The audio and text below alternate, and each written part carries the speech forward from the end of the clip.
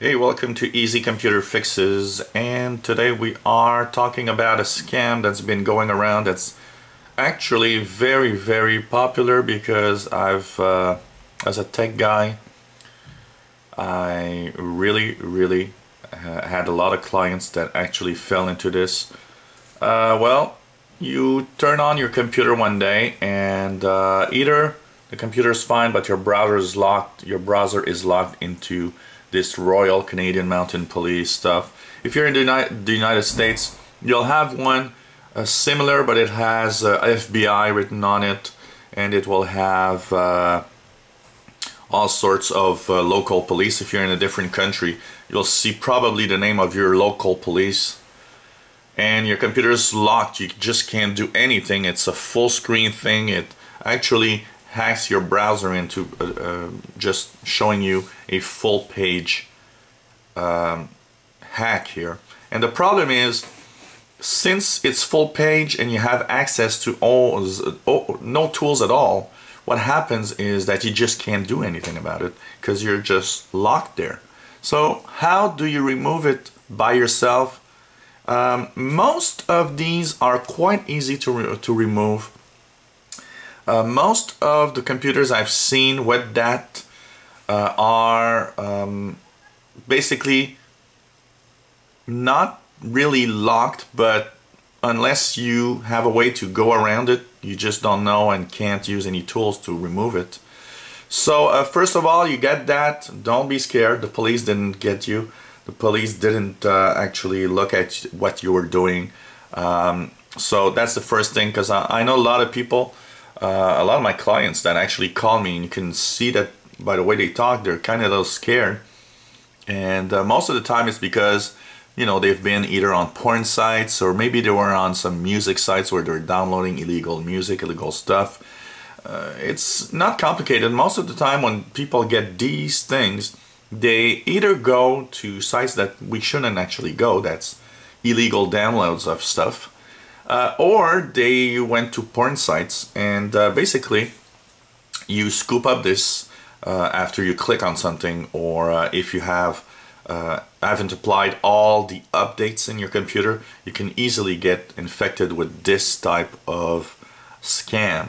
So how do you remove it? Well, the best way is when you have it full screen, shut down your computer. If you don't have a shutdown button, just press the power button on your computer.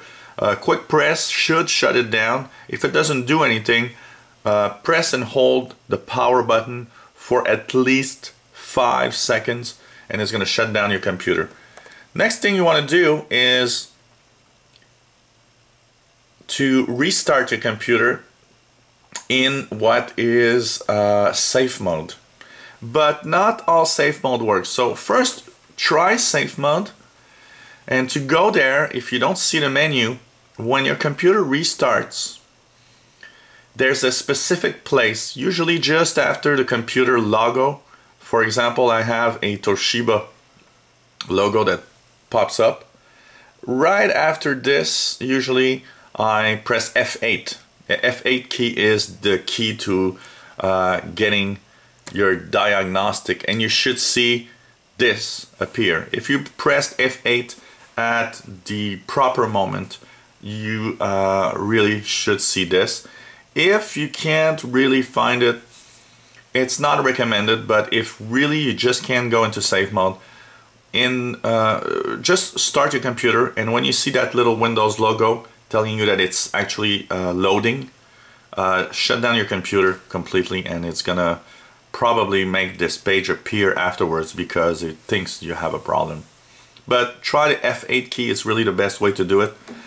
Just after usually the logos, so if you have an HP, Acer, Toshiba logo, or you know, you see it in a black screen and has this little text, and it's looking at the drives and stuff, well, just after that little test, you'll have to find when it happens, because the problem is just on some computers it's a little hard to see where you press the F8 key actually. Then you'll have your choice: safe mode with networking, and safe mode with command prompt. Try safe mode first. It's gonna bring you into Windows, and basically you should see this happening. It's going to bring you into safe mode, which is a stripped down version of your Windows computer.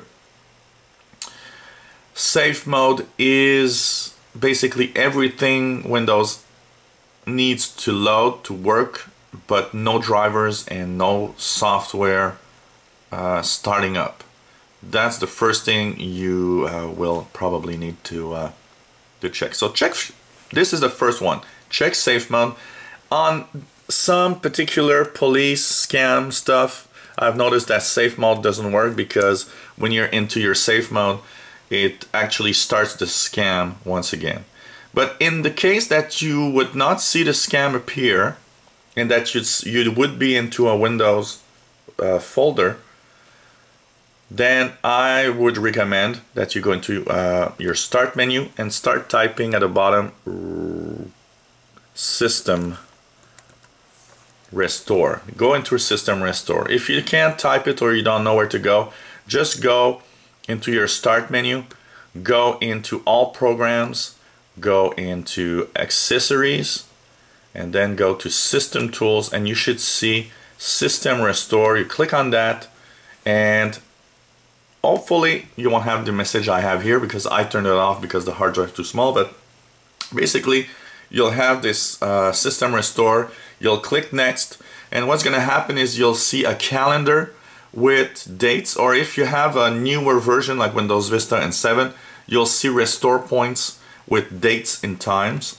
So what you'll do is click on your restore point and go into your restore point before you had the virus. That's the basic way. If you are in safe mode and it works, this is cool. Just by clicking a restore point before the virus, you'll be okay.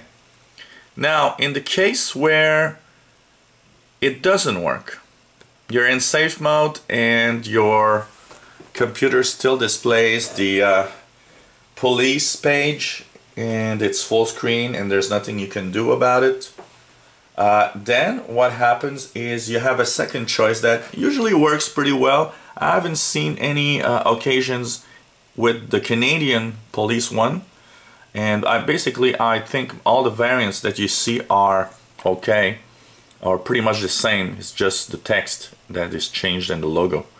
So go into again your safe mode by pressing F8, but this time you'll choose safe mode with command prompt. What that changes is that instead of having a desktop, safe mode with command prompt will display a command window. And most of these scams cannot overrun the command window. So this is the second choice if your safe mode didn't work. And what it's going to do is going to bring you to that page where you click your user account or your profile in Windows. But this time you'll have a command prompt instead of having a desktop in the background. So basically you're here and you should see the command prompt window show up as soon as Windows has loaded. What's interesting is when the command prompt loads, it prevents some other pieces of software from actually loading.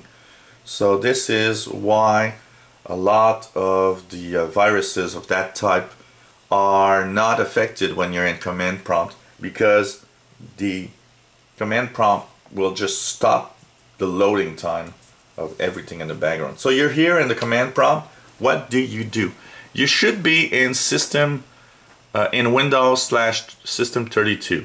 If you're not, what you should do is click cd ...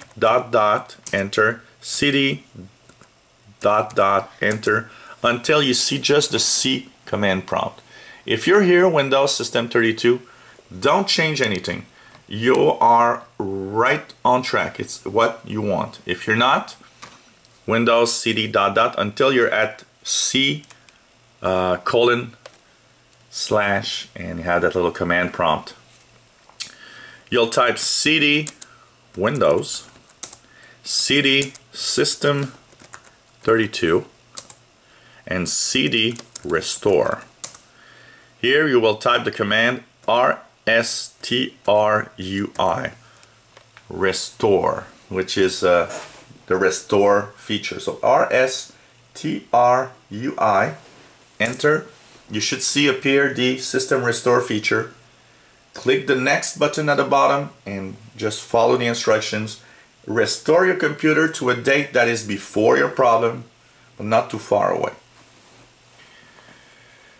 If you restored your computer successfully at a good date, what's going to happen is that you usually will have access to Windows once again.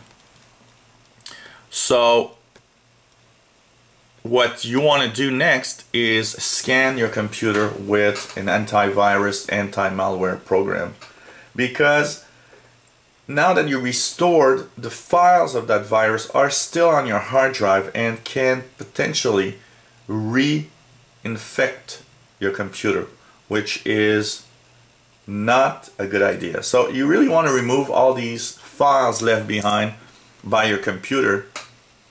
So to do that, either use a good antivirus. If you have one that's working, scan your computer, do a full scan with your computer with your antivirus software. If you don't have one or you don't know what to choose, I would suggest that you download the free Malwarebytes anti-malware software. This is, I would say, one of the best around for detecting these scam and these viruses that make your computer run basically in a with a little virus, that little police virus type scam. So if you want to scan your computer after, and you should scan your computer even though everything looks right, everything looks fine, I really recommend that you scan your computer with an antivirus.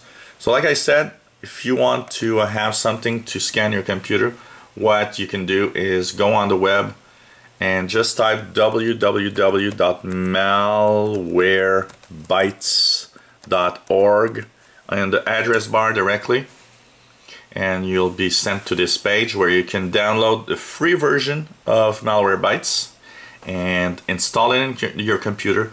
And once it's installed, all you have to do is scan your computer. This is really probably one of the best pieces of software you can install on your computer to check for viruses and malware. So once it's started, all you have to do is follow the instructions. When it starts, I'm going to say that the database is old and it needs to probably download the new database, so you leave it there doing that. And once it's started, you just scan your computer, you click the search button, and you'll see it scanning. All you have to do is remove everything you see in the list when the scan is over. So that's pretty much the way you can remove that RCMP, FBI, or whatever local police you have scam that affects your computer. There is one little variant that I know that you can't really apply any of what I just said. It just doesn't work. So we'll try to do a video to explain how to remove that one in the coming days.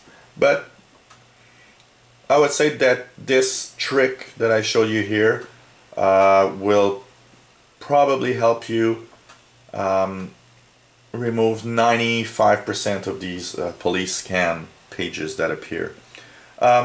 One word also, if you are just watching this video now and saying, well, oh, that's nice to know, make sure your system restore is actually activated, because a lot of the computers that I've seen actually have system restore disabled.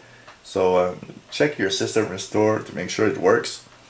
And keep in mind that viruses also are intelligent enough to disable system restore and stuff like that. I've even seen some viruses that when you go in safe mode, because it knows that you can actually change stuff, it will not load into the desktop. As soon as you click your user account, it shuts down. So lots of little details like that.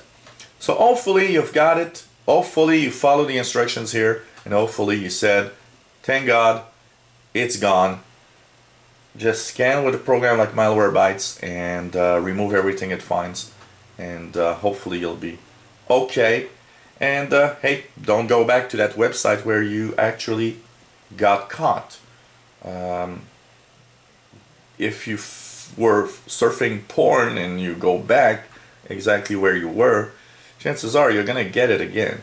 Make sure also that your computer is really all the updates are done. So that's another very important feature. So thanks for watching, and if you enjoy our videos, please subscribe to our channel. And if you have any comments, questions, maybe you have a request of something, a problem or a feature that you'd like us to talk about in Easy Computer Fixes, let us know. And hope you come back to our channel. Bye bye.